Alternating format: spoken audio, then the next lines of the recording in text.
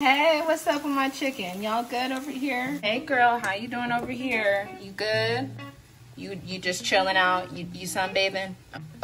Okay, I'll just give you a little bit more time. You chilling? Hey girl, you chilling? Got your legs out? Chilling in the sun? Ooh. Team Touche. And I'm back. Hey guys, welcome back to my channel, Team Touche. So we're in the kitchen today, so let's just get started.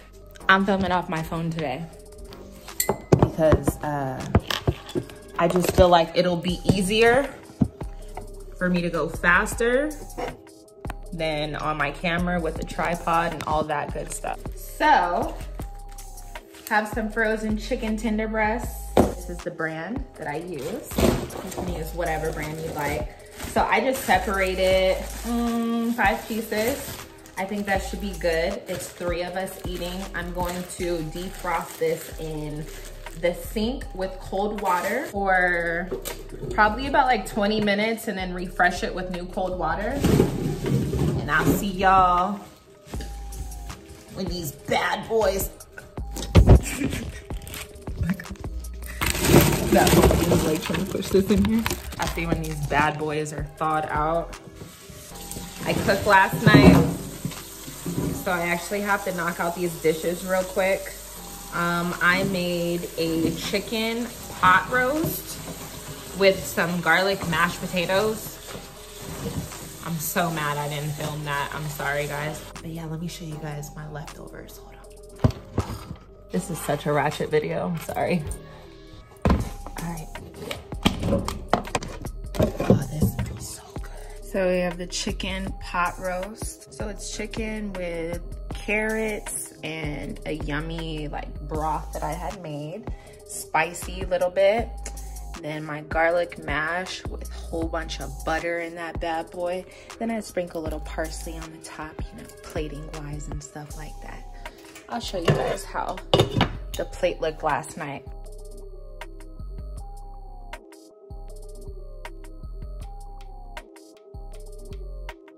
Comment below if you guys would like to see this recipe. So I made the chicken pot roast in my Instant Pot, which is my best friend in the kitchen. Love the Instant Pot. Fast, quick cooking, on the go if you're busy doing laundry, cleaning up the house, or just don't feel like standing in the kitchen. Forgot, I didn't tell you guys what I'm making. Or what we're making.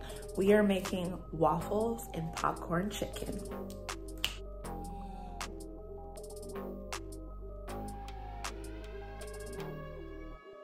Gosh, hard to get these on with nails. I got used to kind of not having nails. That was horrible. I cannot cook in a dirty kitchen. That's out.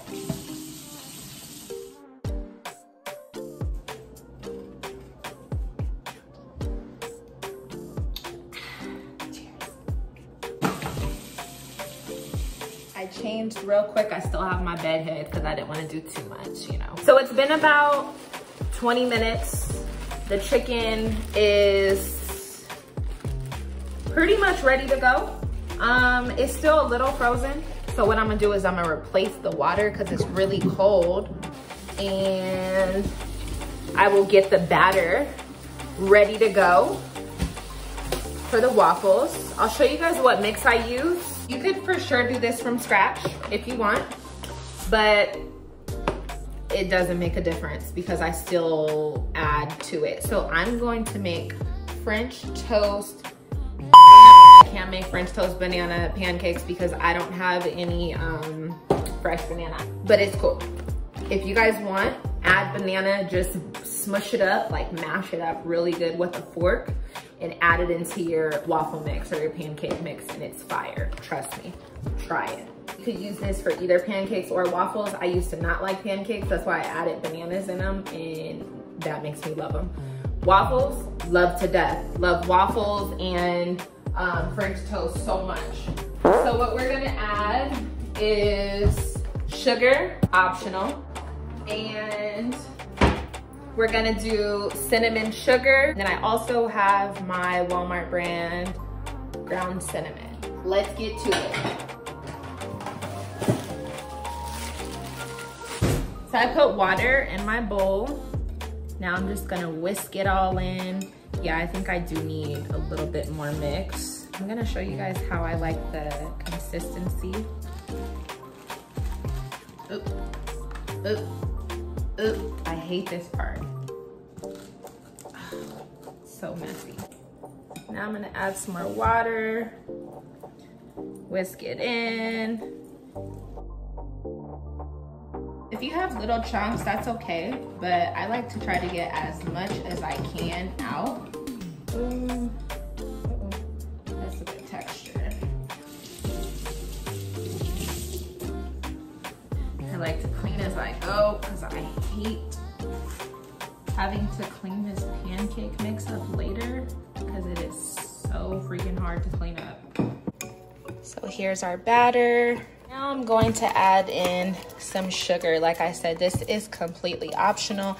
I opened this so dumb before. I'm supposed to push it right there, but I didn't. I just opened it like a mad woman. All right. I like them kind of sweet, so don't judge me. Mix that in. Here's cinnamon.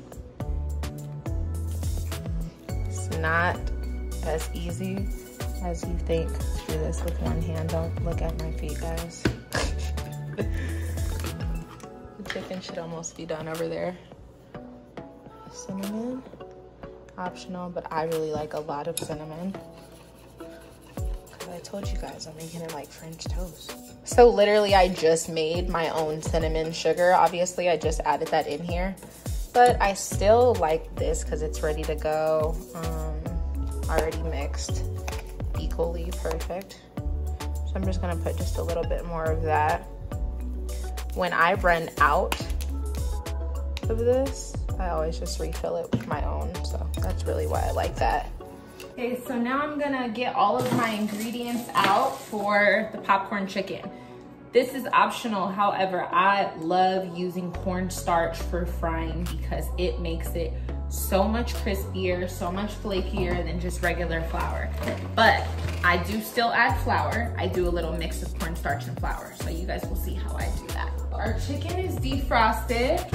Get your cutting board and let's cut our chicken. This is my favorite knife to cut meat with. I'm gonna rinse my chicken now in cold water and then I'm gonna cut it up. So my hands are gonna get all nasty and stuff and I don't wanna touch my phone. You guys obviously know how to cut chicken. So let's cut our chicken into nice little chunks, like however big you guys want for your popcorn chicken. Let's get to it. We got our chicken all cut up into the size that I like. So it's nice little cubes. I rinsed the chicken off, I didn't dry it. Seasonings over here, you can use whatever seasonings you like. I like to use a little bit of everything, as you see. So I have Old Bay seasoning, onion powder, cayenne pepper, Lowry seasoning salt, some fresh black pepper, little lemon pepper seasoning, some garlic salt. Let's get to it.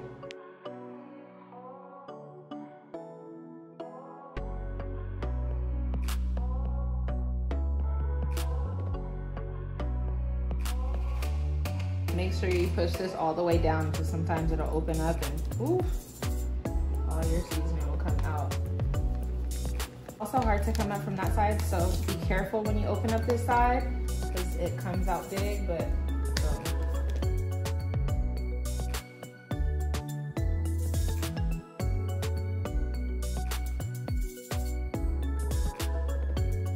I'm missing garlic powder. I'm a little upset about that, but we had our garlic salt, so.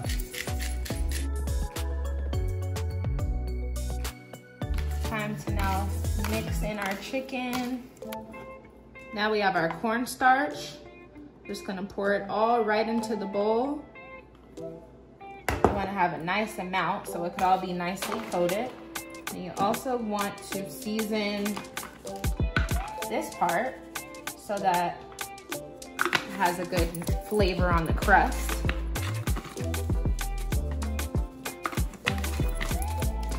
Boom. Now you mix it all in. Make sure that all your chicken is nicely coated on all sides. You need to add more cornstarch, add more. Now I'm gonna get dirty. I gotta make sure my hand is dry though. My hands are clean. Let's get to work. So now get your stove on medium-high heat. Get about 2 cups, about 1.5 cups of oil. Let's get that oil nice and hot. And let's dump these popcorn chicken pieces in hot oil. I'll see you in a minute. Got my vegetable oil, my chicken, medium-high heat. I've now put my waffle mix in a measuring cup so I can have an easy pour. Heating up the waffle maker. Love cooking spray. If you don't have cooking spray to make waffles, whew, good luck. Oil almost hot. It's almost ready to go. The chicken pieces are ready to go. Let's see. Ooh. Ooh. What y'all think? Ooh, I think it's ready. Okay, let's put one piece in. Let's see.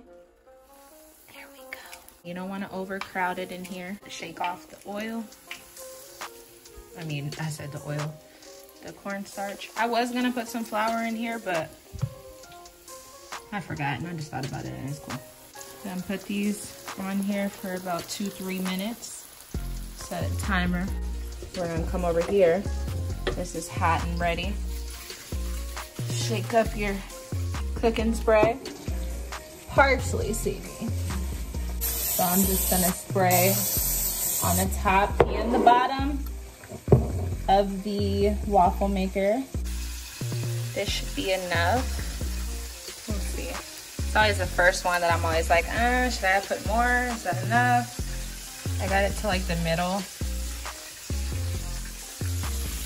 Chicken is over here, going up. 1.5 minutes left. Going to get my setup to drain my chicken.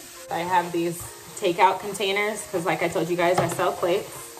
So what I do is, get your paper towel, line that up. Now I'm gonna check on the waffles.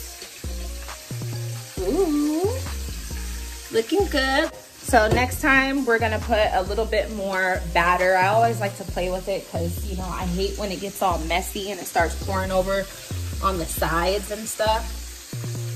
Like I said, pancake waffle mix is so freaking hard to clean up later. So it's been 3 minutes. Let's see if it's time to flip. All right, let's flip. Let's see. Yeah, okay. Yeah, okay. On this side, maybe let's do 4 minutes to see how it's looking. Before we did 3. Okay, this one's stubborn. It doesn't want to turn over. Here we go. I like it extra crispy.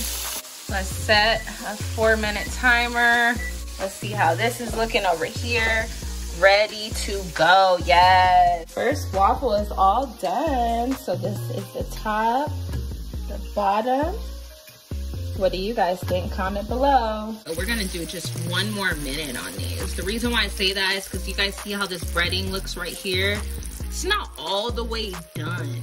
I like it to be nice and crispy, well done. So that was our 4-minute timer that's just now going off. It's looking so pretty over here. Hey girl, how you doing? Hey. Oh, hey, what's up with my chicken? Y'all good over here? Hey girl, how you doing over here? You good? You chilling? Hey girl, you chilling? Got your legs out? Chilling in the sun? Ooh. Okay. Ooh, you guys see that breading? Okay.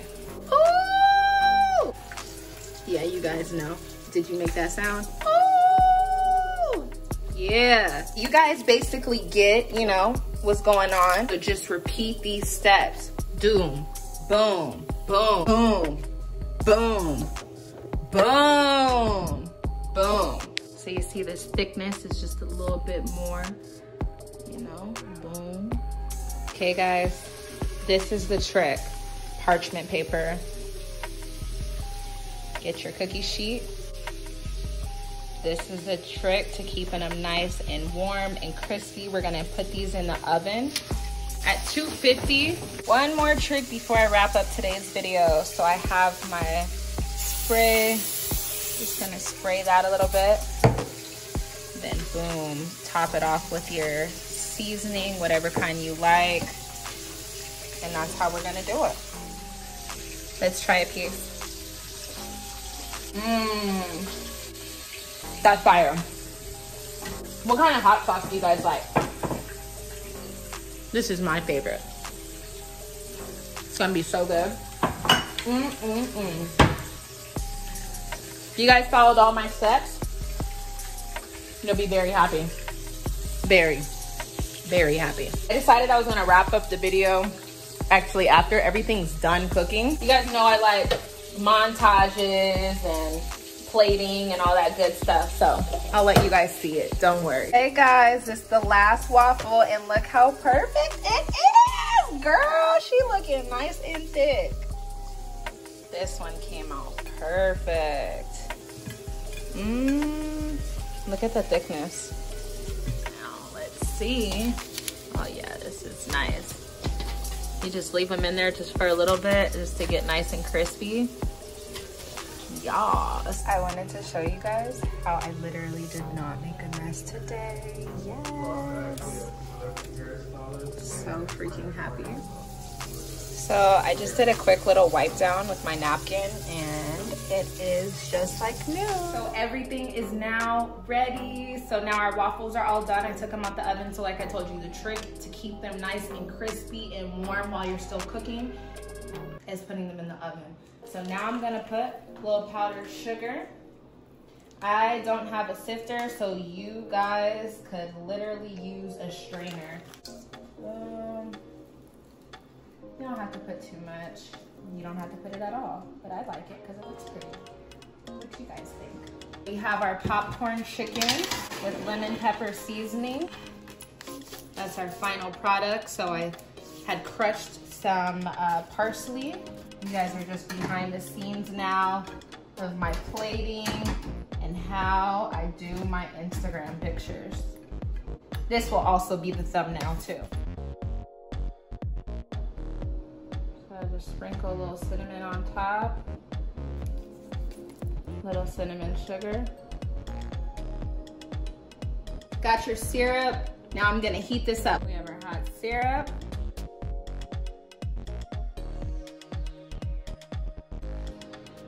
Lemon pepper popcorn chicken, and French toast waffles.